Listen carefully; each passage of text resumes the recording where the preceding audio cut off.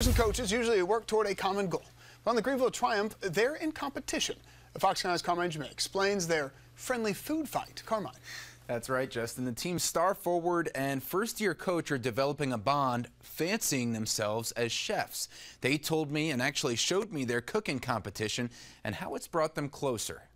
As the man from Switzerland continues to find the back of the net here in 2024. Greenville Triumph leading goal scorer Lyam MacKinnon earning a nickname, the Swiss Army Knife. And the Swiss Army Knife strikes again for Greenville. I'll take it. I'm from Switzerland, so I'll take it. It's a reference to where I'm from because I played different positions. I'm happy with it. Putting the nickname to use, literally. Using the knife in the kitchen as well.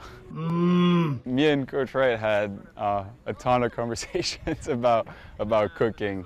He always asks me what I made for dinner. He knows I like to cook, so I take pride in that. But head coach Wright a little skeptical. I think the key word that I said there, he fancies himself as a chef. I think his menu is very limited. You know, at the end of the day, he's Swiss. You know, so I don't know what the Swiss main diet is, but he and I have good banter about our meals. That banter turning into a challenge. Resident chef on our team, Lyam MacKinnon, who says that he is the best chef possible. I issued this challenge to him and I have not heard a peep from him. All right, Rick, I accept your challenge. So here we go with some sweet potatoes and chicken thighs baked in the oven. Okay, everybody, here we are, the moment of truth. But Coach has his own knife. My wife's secret sauce on here, and it really is secret. Secret sauce, just like you. Let's see what it looks like at the end, Rick. To be fair, he hasn't tried it yet, so he can only say that I'm fancying myself until he tries it. So I'm gonna have to have him over for dinner before the end of the season. Well done! The only place the Swiss Army Knife doesn't take Wright's coaching is the kitchen. Oh, he could not, because all his meals are cooked by his wife.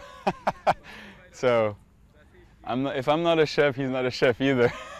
If you were interviewing my wife, she would say the same thing. Rick fancies himself as being a good chef, but he's really not. She's the chef in the family. I'm a griller. I can grill. Yummy, yummy. Unfortunately, no samples from the Triumph, but Wright saying he's really enjoyed getting to know his players on a more personal level in his first year as a professional head coach with the Triumph at 65 years old.